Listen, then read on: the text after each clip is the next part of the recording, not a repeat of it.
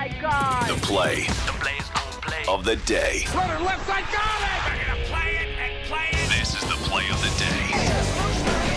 Check this out. Slovis is going to throw for the end zone to Amon-Ra St. Brown, who catches it in the corner. It's a touchdown. USC and the Trojans, with 16 seconds remaining in the game, have the lead again.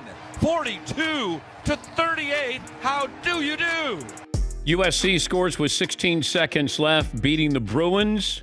USC 5-1 in their last 6 games against UCLA. In the last 2 years, Trojans have put up 95 points in beating the Bruins in both meetings. That's courtesy of Learfield, IMG College, USC, Washington, Friday night, Pac-12 championship.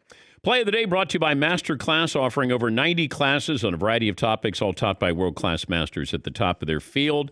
This holiday, buy an annual membership, get another annual membership for free.